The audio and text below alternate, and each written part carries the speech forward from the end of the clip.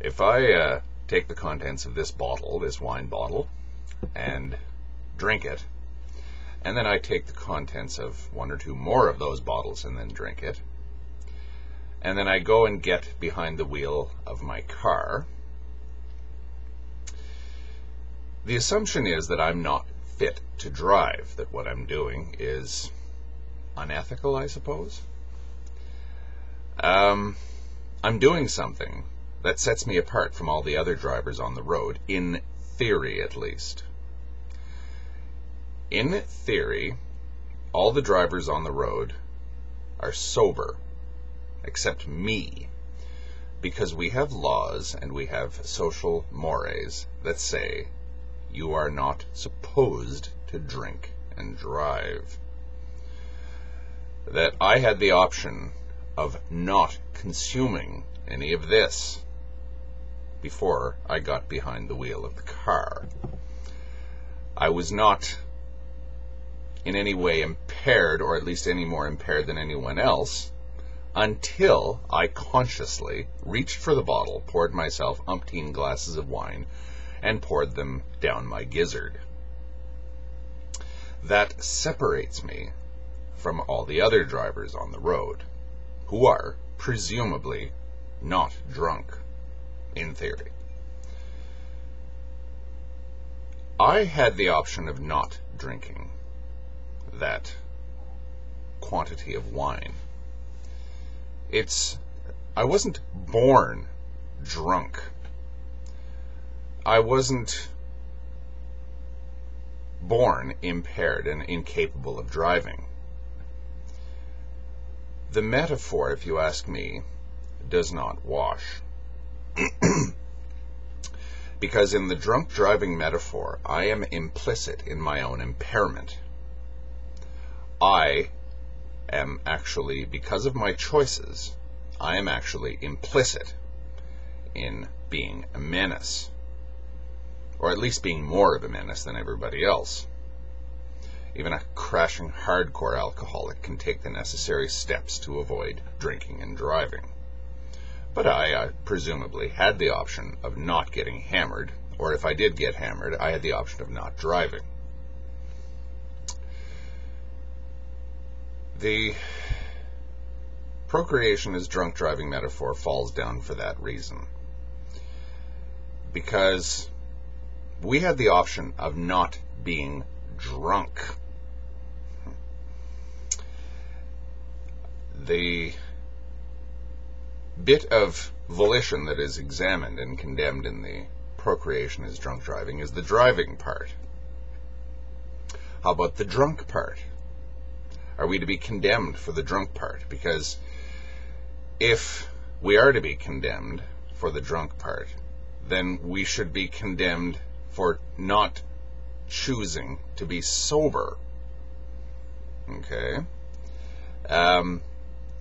It might be my fault that I got behind the wheel of the car, and it might be my fault that I'm drunk.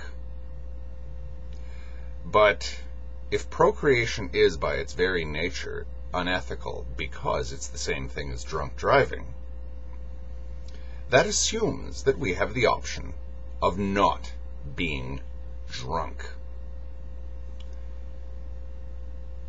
I would submit that if we're going to actually use that antinatalist metaphor correctly, we would have to assume that every driver out there is drunk.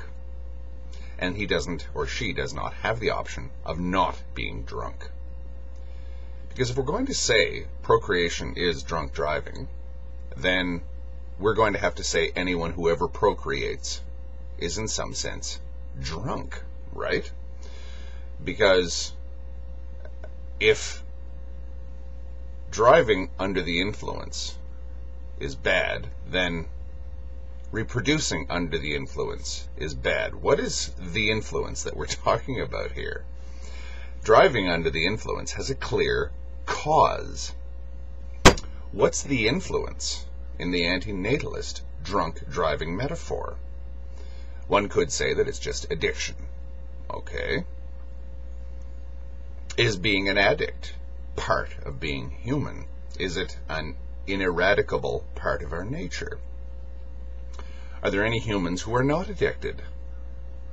I would say no, there aren't, even by the antinatalist definition. To exist is to be addicted. Is it part of our nature? I would say yes, it is. I can be blamed for putting this bottle to my lips and draining the contents down my throat. I have the option of not doing that. I don't have the option of not being a human being. Or I suppose one could say that I do have the option of not being a human being.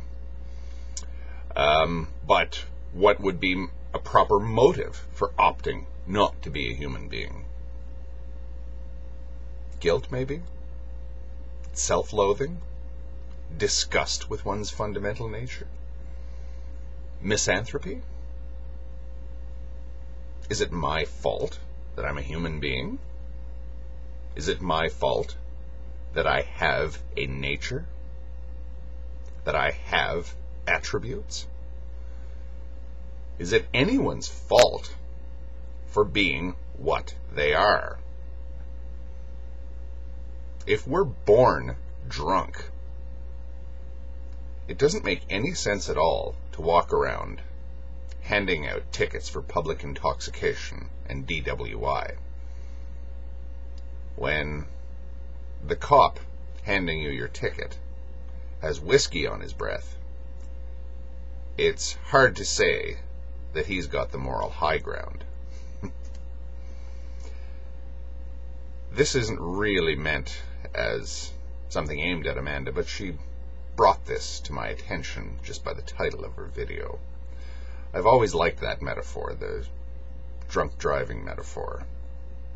Unfortunately, it falls down. It doesn't work. Why? Because we're all drunk, and we cannot be non-drunk.